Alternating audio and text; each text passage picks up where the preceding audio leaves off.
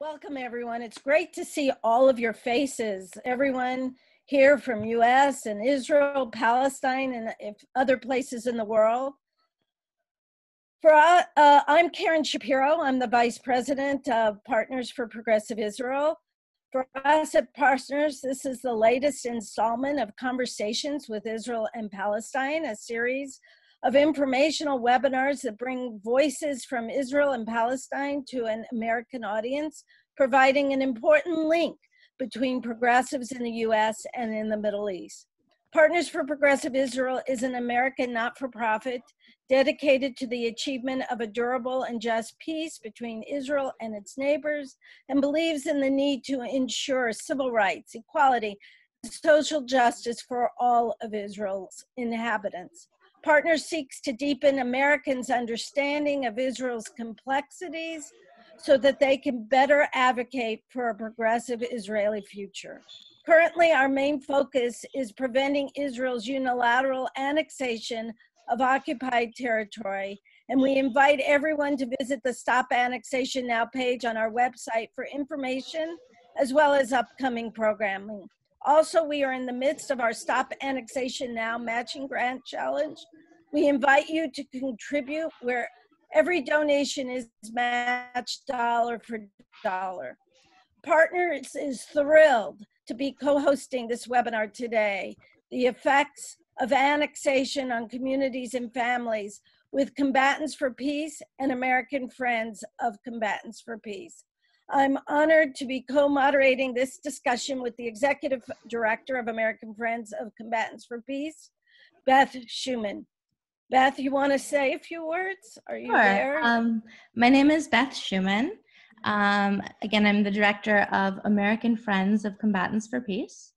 And we are the NGO that was created in the United States to help support Combatants for Peace on the ground, working in Palestine and in Israel.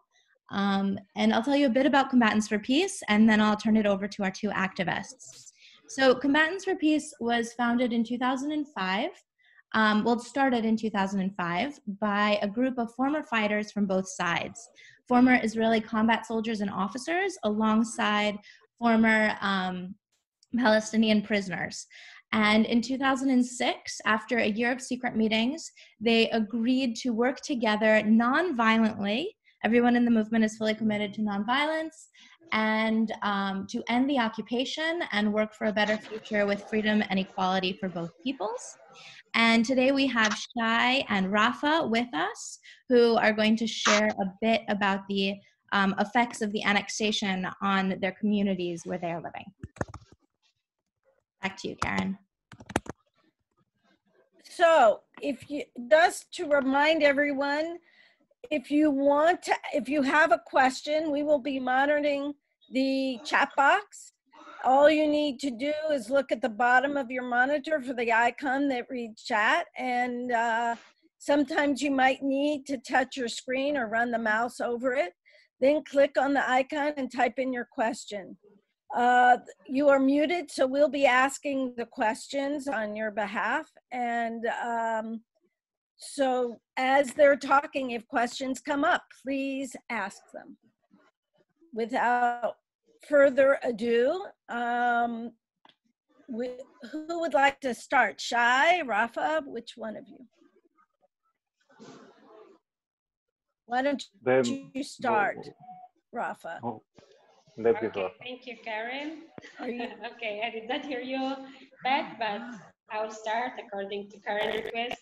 Hi, my name is Rafa Mismar. I'm a Palestinian. Okay, well, I was born in Nablus, north of West Bank, and I grew up in a secular family. My family used to work as accountant, and my mom, she studied linguistics, and she was not able to work that much. She became a mom of five, a mother of five, so she did not work that much. I'm telling my story about how annexation has affected me directly by my fears in West Bank. There will be more strong, let's say, tools that the guns which the settlers are holding it most of the time will be pointed against us directly without any chances of being under any kind of protection. Annexation is taking more land and strengthening the settlements. And at the same time, it could put us in a position where I will be afraid to travel from a city to city inside West Bank itself. I'm glad to participate in such a talk. It's my first time with you, but I will talk more according to your questions, and I hope I will be talking more with the next questions. So is it your turn, Shai, in this case?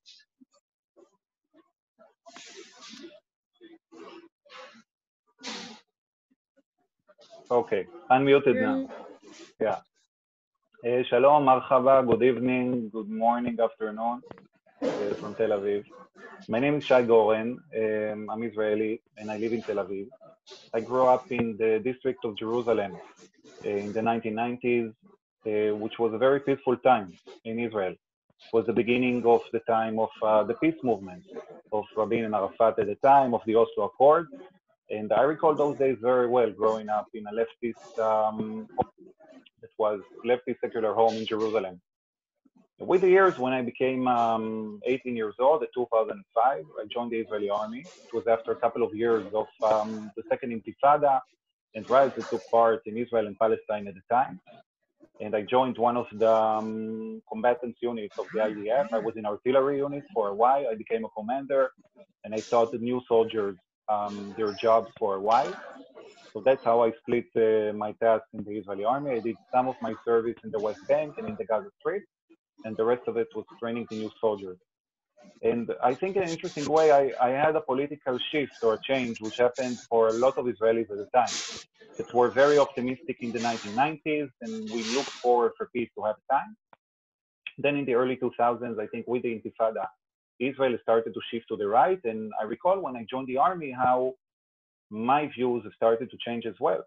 I became more right-wing, serving in Hebron as an example.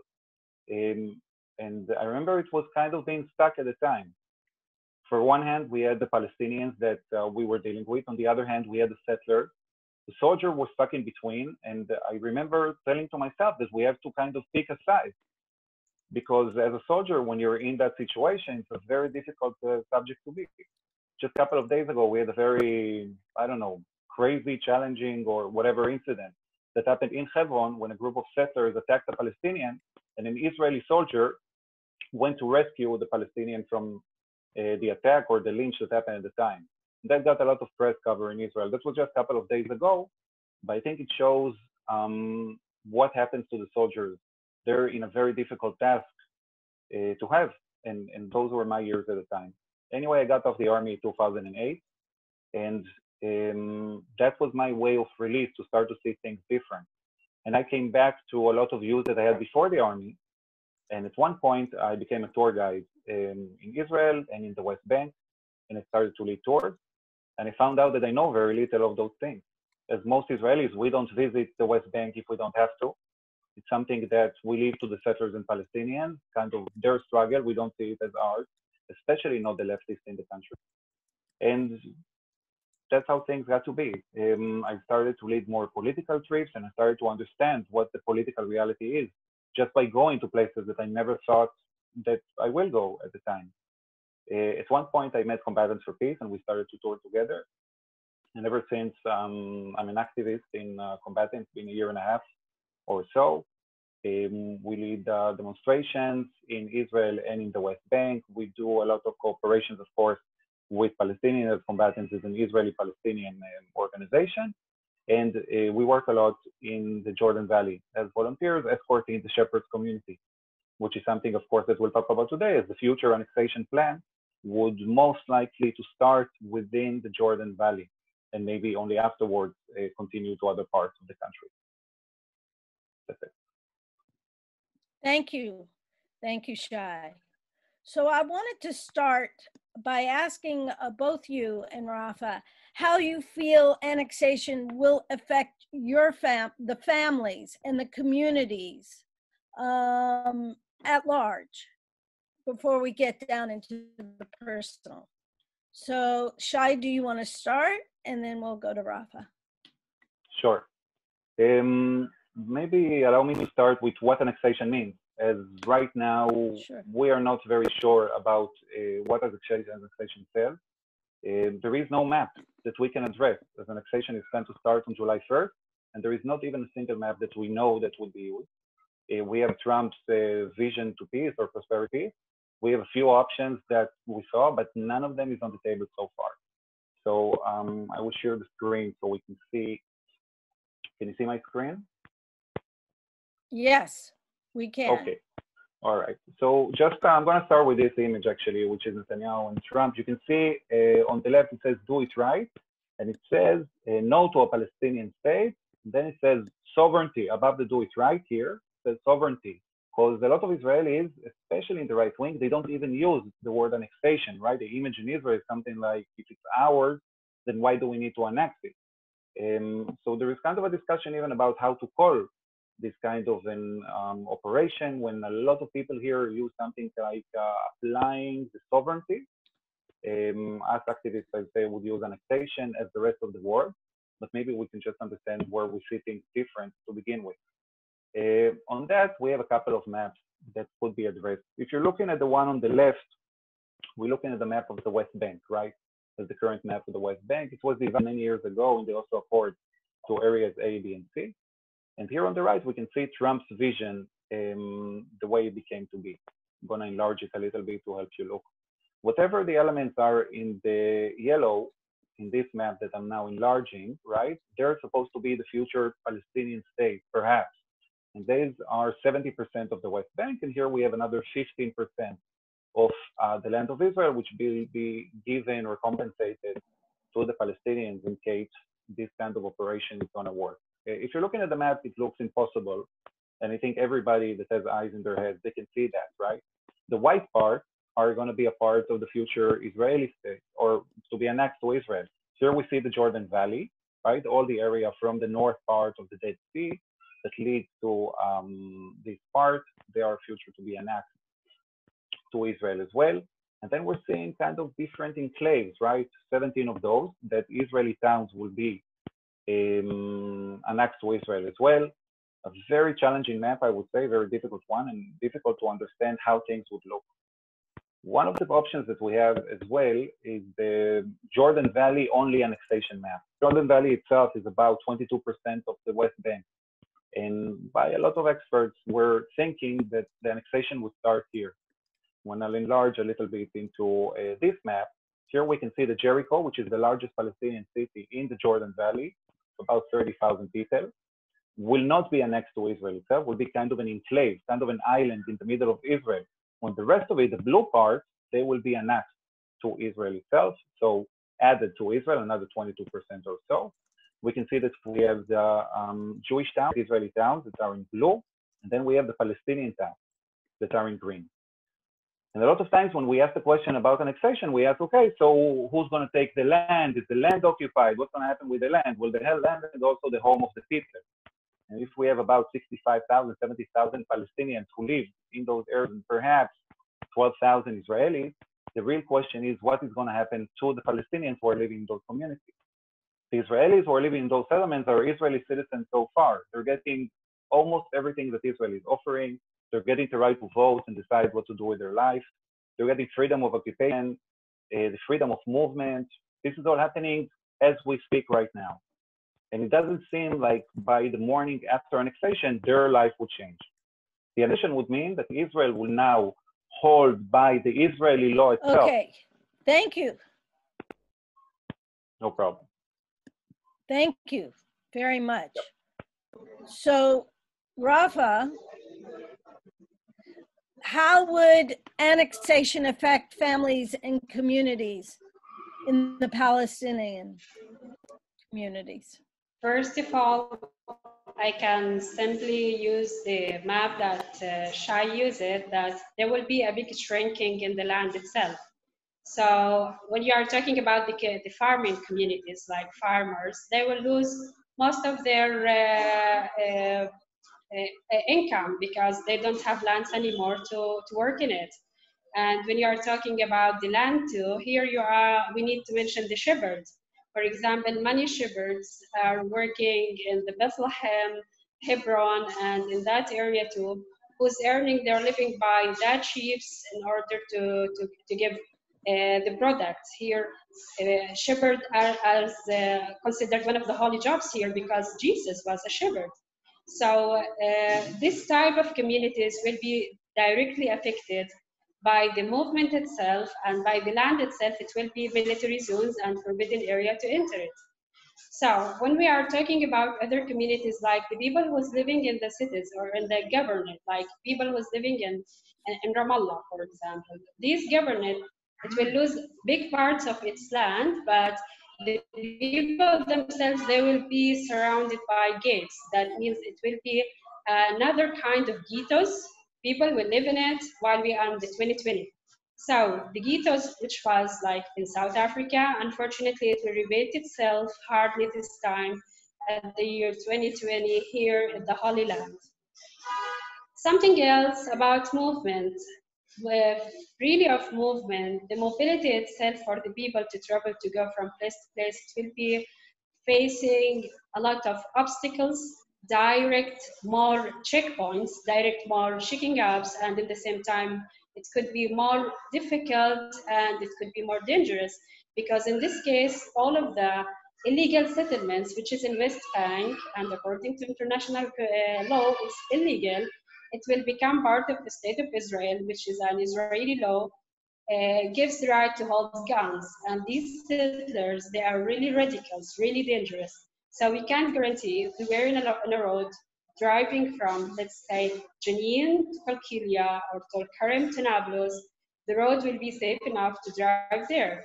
Probably there will be like kind of people who will cut the road, they have guns, and they are Israelis, considered us, the people, the locals, are not illegally or not allowed to be in that streets. So it could be like a direct assassination by them. Unfortunately, annexation means the feeling itself that you are living in unfair situation. You are not feel you are a normal citizen. Because I'm one of the people who lived and hoped and dreamed and worked hard as a peace activist for two-state solution. The annexation means no state solution, no one, even one state solution is not existed either, no residency like the people in Jerusalem, no rights, and at the same time it will be for us, the people who has degrees, have good education, they can't represent themselves in front of any kind of law, who will be directly under military law. And it's not easy to live under military law. The question is always goes to why this annexation, why Israel is doing this. It makes people more and more in a very narrow, small places, very small communities, and less jobs, more hard, let's say, more hopeless. And that's not gonna lead to any good resolution, not gonna lead to any good, let's say, results. Simply, it's unfair to have this situation, and all the, let's say, the hopes of people like us who believe in peace and who believe to have a good neighbor called Israel, have a visa to visit it there, they will have zero dream to have any good neighbor to call, because it will be a harder type of occupation besides the occupation which we are living in right now. More children will sleep in a demolished houses beside their demolished houses. There will be no more good schools for them. There will be no more good good economy for people to recover themselves after Corona. And people right now, they're really suffering after Corona. Big numbers of unemployment. With this, annexation means more numbers of unemployment, more numbers of losing land, at least for farmers and for people who's having companies to do any kind of importing and exporting by that goods. More dreams will be really down, will be really dissolved, because simple thing is to have a piece of land and to do kind of a small project in it, and to do your own first step for your own future as a youth here in Palestine. So our dreams will be crushed with this annexation. Thank you, Rafa. Thank you. Excuse me. So we have several questions that have been coming in. So I wanted to ask one more myself, and then we'll start with the questions that others are asking. And I wanted you to talk a bit more personally how annexation will affect you, Shai, and how annexation will affect you and your family, Rafa, more on a personal, in a personal way. And why don't we start this time with you, Rafa, and I will unmute you, or maybe you can unmute there. Wait, I think I just muted you again. And if you could talk personally, that would be great. Okay. Personally, I will tell you my personal story with a close friend of mine, for example. He is living in a small village next to Ramallah, and we have a very good relationship with the families. Last month, one of his kids, he was simply able to be kidnapped by one of the settlers, especially the settlers who call themselves the health settlers, they are already attacking families, who's already attacking farmers, who's already attacking villagers. Our friend Tariq, he was just going with his father and his kids in order to look to the trees, nothing more, and to prepare the place in order to meet after Ramadan. Ramadan is a fasting month, and they have a good space in their land, and we should supposed to meet there in the Eid, which is like celebration after the fasting all the 30 days. And we were so close to celebrate there the Eid and do barbecue party in a Palestinian land, close to Palestinian village. And it was like one of our dreams, because it will be the first day of going out from quarantine after 75 days of quarantine because of the coronavirus. What was happened that this was happened like 2 or 3 days before the Eid, so the preparation for such a celebration was totally cancelled. The father faced a big muscled man with a big tractor. He was trying to kidnap his son with no reason. Tariq, the only thing he did, he took his boy and drive his car directly outside the land, outside the village, and he went to the city of Ramallah itself. And he called one of the relatives in order to tell him, I was so hard, my kid will be kidnapped. So this friend, he called. Are you there, Rafa? I don't know what's happening. It's something from your side. Yeah, I don't know what's happening either. There's a. Yeah. Let me. Yeah, I'll work on that. Now? You keep talking. You keep talking. Okay. So what was happening? It was like he called my family member, because we have a lawyer, and directly this lawyer, the attorney, talked to the Israeli DCO, Palestinian Israeli DCO, described what was happening, and he asked for protection. The Israeli army and the Israeli police. Thank you. Keep going. Okay, the Israeli police did not offer help or any kind of protection for them.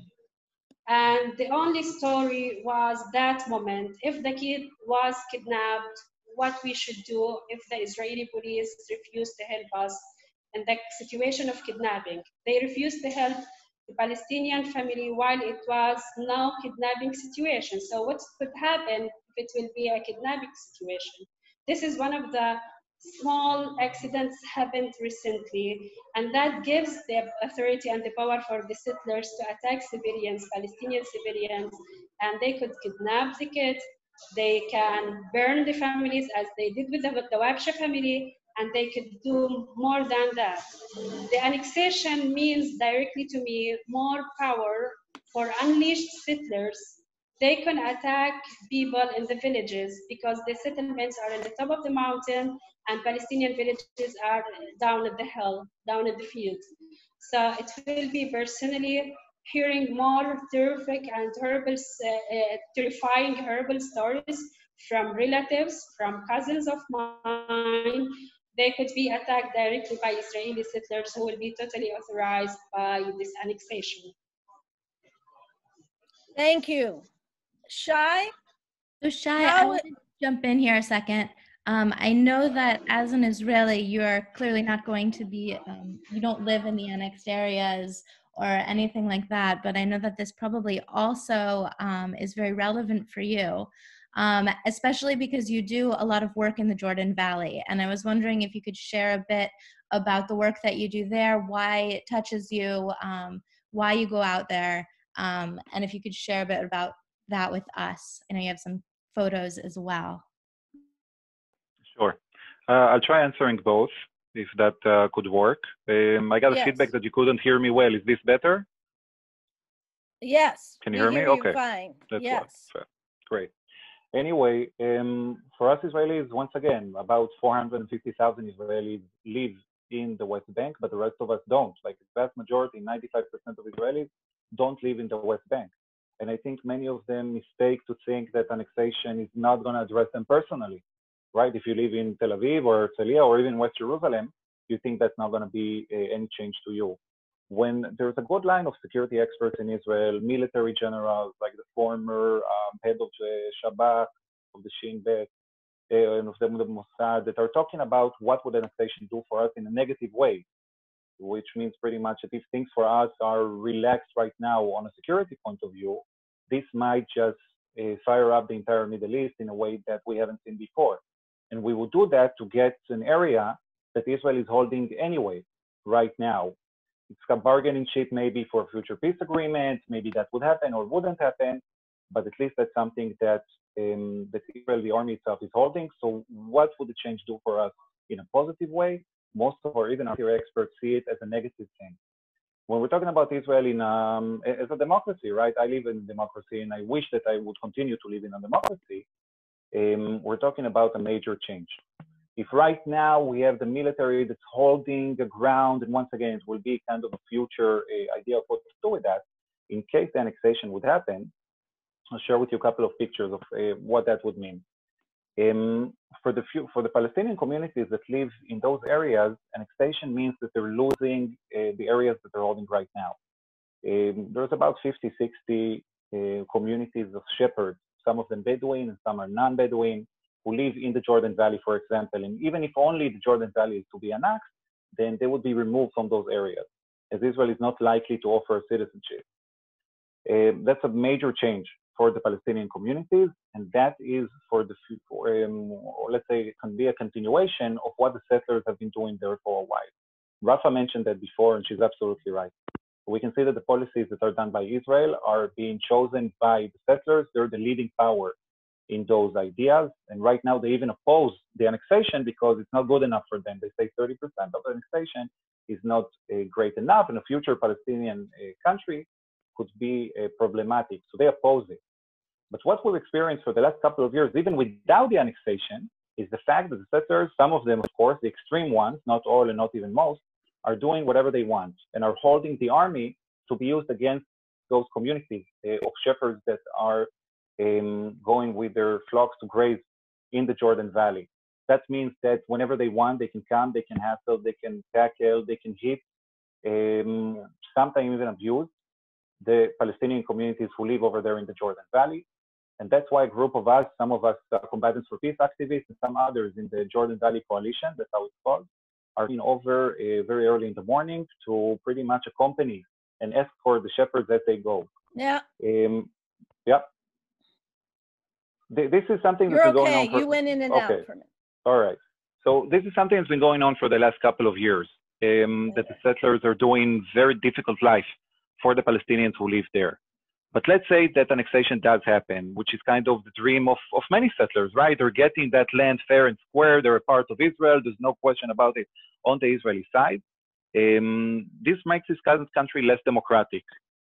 The fact that people are living in an area and will not get the right to do anything with it, the fact that Israel might even kick out some of communities, will be very problematic. And by the way, these are all things that are happening right now as we speak.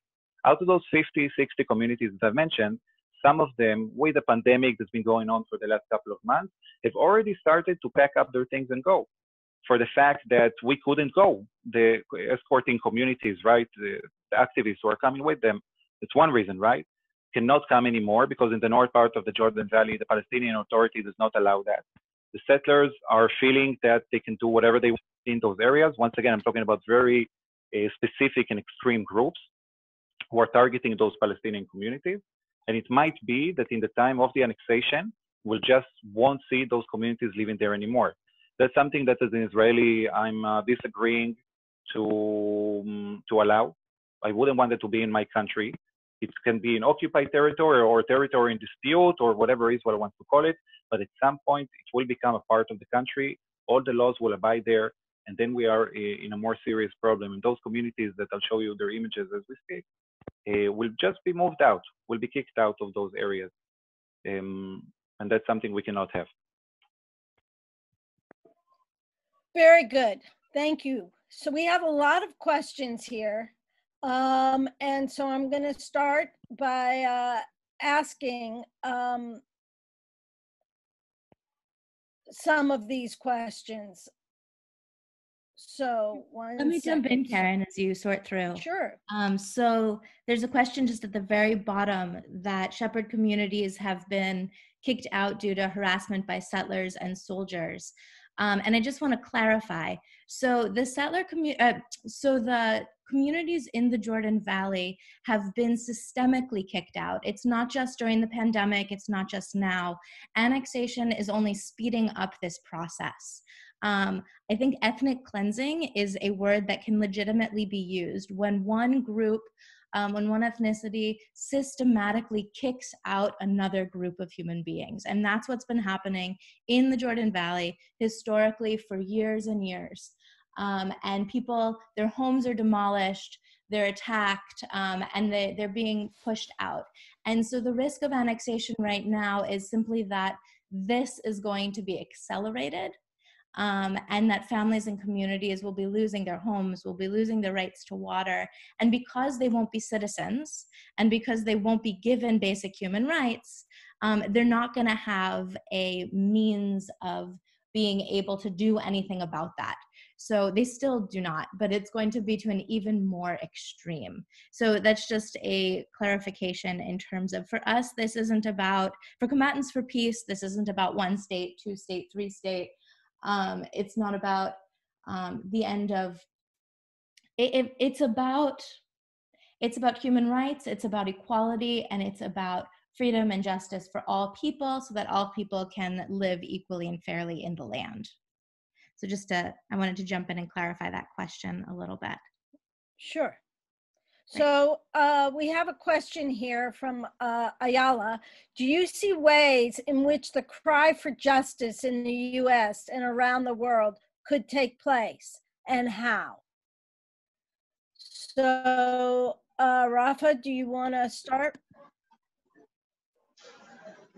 Truly, all of, let's say, human rights organizations or movements towards justice, peace, and equality against ethnic cleansing, all of these organizations are considered our backup in the international community. They can do a great job if they keep telling the community and they keep telling the congressmen and they keep telling the people in Europe and all of the people who pay their tax for a good reasons to do the right step right now for stop this unilateral movement, and in the same time to stop all of that dictatorship from Netanyahu himself. Unfortunately, he really used this power with the power of radicals, the right wing of which has existed in Israel, unfortunately, in a very hard way. And it's really destroying the image of democracy and destroying the image of humanity even.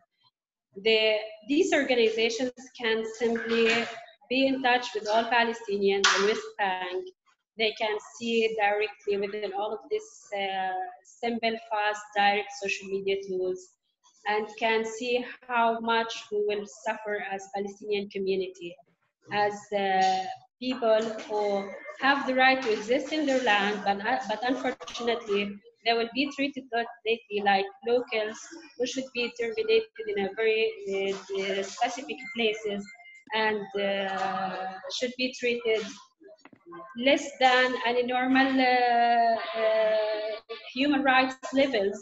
In the meanwhile, it will be like more dictatorial, more military, more unhuman procedures will be taken against these people. It's the time to be fair and to stand for humanity and to stand for fairness, especially the Palestinians. They are supported by multi UN resolutions, by a good help and a goodwill from the international community. So please work hard toward this case, because it's one of the last points that Palestinians can really steadfast in it. We have nothing left for us to say we are having a land or having a quiet place called Palestine. It's really vanishing day after day by all of this dictatorial and military procedures that the Israeli government is taking right now. Thank you. Shai? Yeah. I want to bring up the example of a Palestinian village, Bedouin village called Khan el Ahmar, which is located on Route 1 just outside of Jerusalem on the way to the Jordan Valley. That village was supposed to be, by many decisions of the Israeli government, was supposed to be removed, was supposed to be relocated in a different position. And there was a big campaign to try to keep it in its place. In that campaign, we had Italian volunteers who came in. We had internationals, we had leaders of countries, we had Angela Merkel from Germany that put its pressure on Israel in order to make sure that the village would be kept in its place. Because it's very strategic, and if it's removed, it will be very difficult to connect between Ramallah, between the northern part of the West Bank, and between Bethlehem and the southern part. That campaign has worked, and that community is still there due to international pressure. And I guess that's the case right now as well. If you want to keep things to happen, or want to keep things in the more normal or sane way of happening, I guess that Israel itself is not enough. I saw a couple of questions about what would be the future of the Palestinians, would they get a citizenship or not? That's exactly what we're talking about. We don't know, as we didn't see a map, so we don't know what's going to be offered. We don't even know where exactly is the annexation going to be. But all right, let's say it's going to be in the Jordan Valley. Will the Palestinians living there receive citizenship in Israel? Will get at least, let's say, a residency in Israel, so couldn't vote in the elections, but they are getting some rights of Israel. It will be difficult to move them, or are they just subjects in Israel? And a recent poll by the Israeli Democracy Institute has shown that 60% of the Israeli Jews don't want the Palestinians to get a citizenship. Right, only 20% of the Israeli Jews that were asked said that they support the fact that those Palestinians would receive a citizenship. When Netanyahu was asked about it, he said that, there's only 3-4 Bedouin communities or Palestinian communities to live there, and none of them will receive a citizenship. They will be subject under Israel. These are things that could change due to international pressure. One thing to annex a territory, right? It's a different thing to annex people. And that's the question that should be asked.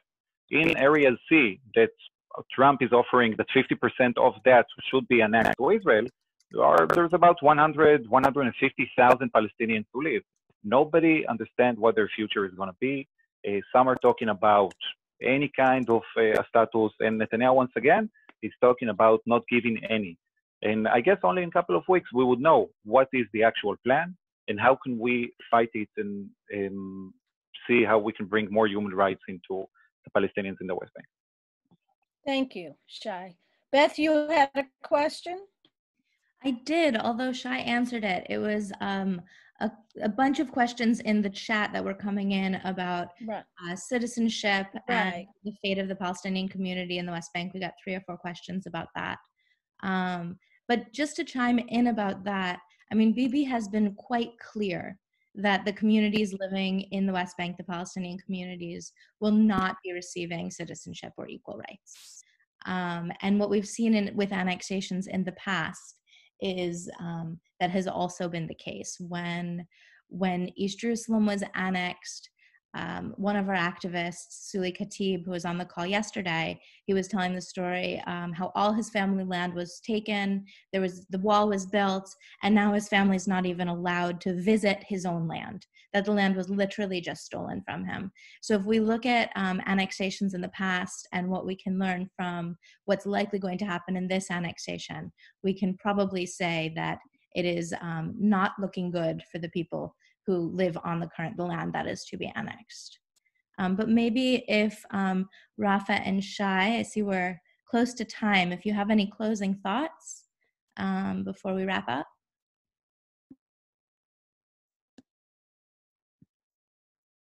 Oh, yeah. Let me unmute Rafa. Sorry. Yeah, no, I'm good and unmuted, right? You're unmuted, Rafa's not. Okay. Can I finish first? Yes, you go first. Okay. Okay, thank you.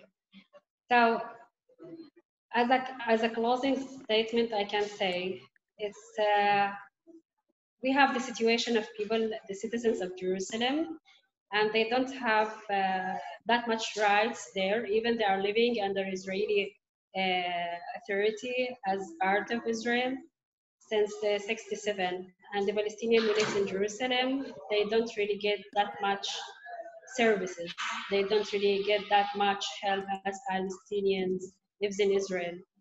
And during coronavirus, that was too obvious. There was not any medical help for them, but they were opposed and should pay the tax. They are known for the government. So the Palestinians, especially the friends of mine, because they are journalists, so they are covering the area of Jordan Valley, they are telling me most of these Palestinians who live in Jordan Valley, they are already trying the annexation for more than 10 years, especially with the periods when the Israeli army is doing their trainings there. They ask the people to evacuate their houses. So unfortunately, they've been trained there at the area for around 10 years by asking them to evacuate their things, their houses, take their valuable stuff because they will be shooting and it will be live. There will be bombing and it will be live, and they are not responsible to help any of the civilians who stays in their houses. So right now it will be a big evacuation for these people to leave their houses, to leave their farms, and to leave their history, their memories, their childhood, and no place to go to anywhere. Israeli government does not really respect the Palestinians who live inside Israel since the 48, and until now they are. Okay, you got muted somehow. Hold on, Rafa. Now you're unmuted. Somehow you got muted. Sorry. Keep going. Are you there? So yes, can you hear me? Yeah. Yes, so now we can. Some Arab Israelis who lives in Israel, they don't have full citizenship with the full rights. So Palestinians do not expect they will be having any rights. So it will be more devastation for them. It will be more losing. Palestinians will be the losers anyway within all of this situation, because no rights, no identity, not even right of existence as Palestinians in their lands and farms. Unfortunately, we will be the losers again, and I'm sorry to say that. Thank you, Rafa. Shai? Yeah. Well, you know, a couple of days ago, they interviewed a farmer, Jewish Israeli farmer who lives in the Jordan Valley. And he asked that question very clear. He asked, what would my life You're going in and out. Can you, okay. Shai? Yeah. Yeah, can you hear me? That's better. Good, okay. And I mentioned that Israeli farmer who lives in the Jordan Valley, and he asked that question of, how would my life look any better if the annexation is to happen? There's less than 4% of the Israelis who really believe that the annexation is what the Israeli government should deal with right now. And I think what we're experiencing is just, I don't know, an attempt maybe to do a spin by Netanyahu. He's trying to start, the pandemic is happening, and they're trying to go to that solution, although it's not going to change the life of the Israelis. Just in the couple of days after, or a couple of months maybe, after we had the 1967 war, right, the Six-Day War, there was an ad in Haaretz newspaper that said the following words that I would like to read to you. And it's a group of Jewish Israelis who posted that ad, and they said that our right to defend from annihilation does not give us the right to oppress others, as occupation would draw foreign sovereignty, and foreign sovereignty will draw resistance. That resistance will withdraw oppression, and that oppression will withdraw terror and then counter-terror against it. And the victims of terror are usually innocent people. Now, what we experienced in the last 50-something years is exactly that. We saw years and years of struggle between Israel and between the Palestinians. We saw terror organizations that are forming up to tackle Israel, and then Israel going and holding out the occupation. Why are we fueling up this thing if we know that this is the one thing that we don't want to see anymore? If we already agreed that we should live here in a different way, then why are we not trying to get out of it instead of trying to just strengthen in and put ourselves in a position that we could not come out of anymore? And one day people would have to remember that day that maybe we didn't need to annex the areas of the West Bank. Once that happened, that was a non-turning point, or from that point we couldn't go any back. I hope that with the work of the Israeli activists, the Palestinian activists, and of course international pressure, that wouldn't happen. Once again, we're waiting to see what are the plans, and of course we will reject to anything that we see as unjust. Thank you, Shai, and thank you, Rafa. Shai, I totally agree. We've got to do everything in our power to stop this annexation. Any annexation we can't turn around once it starts. There'll be a precedent and it won't be able to turn around. So thank you everyone on this Zoom meeting for joining us. It's great to see your faces. I want to thank Beth for co-moderating this discussion, and especially to Rafa and Shai for joining us today and for the important work that you do every day. Also want to thank the staffs of American Friends for Combatants for Peace and Partners for Progressive Israel for their work in making this discussion happen, as well as also Combatants for Peace in Israel.